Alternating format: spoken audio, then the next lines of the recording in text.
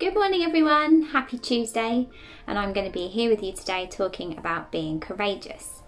Now I know that being courageous might invoke things like knights in castles saving damsels in distress, or perhaps being fearless and not having any worries or anxiousness about doing the right thing.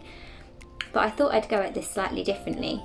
Sometimes being courageous looks like saying sorry when you've done something wrong, or asking for forgiveness.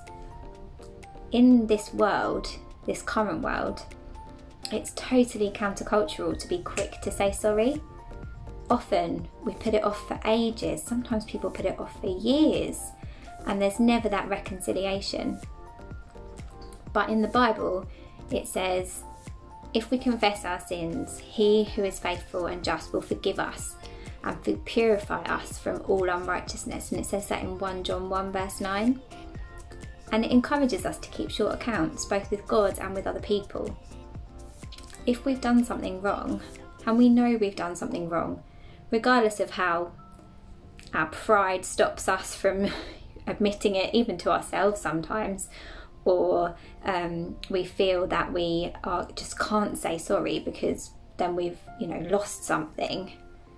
Actually, saying sorry and asking for forgiveness is so courageous, especially when you've done something wrong. You don't need to be defensive.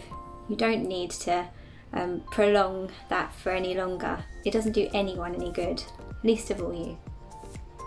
So I'd encourage you today, if there's somebody that you may have hurt or upset that you need to apologise to, just hold out that olive branch and say, look, I'm really sorry, I messed up.